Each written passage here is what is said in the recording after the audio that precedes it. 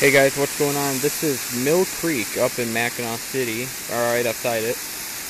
This is an archaeological site. It's pretty cool. They have a lot of like different houses and stuff they found. And they found the sawmill. They only found this just about 30 years ago or so, 30, 40 years.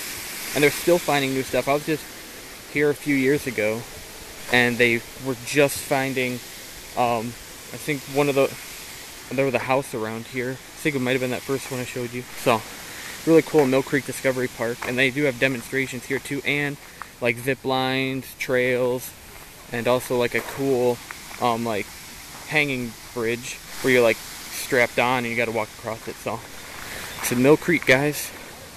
Pretty sweet.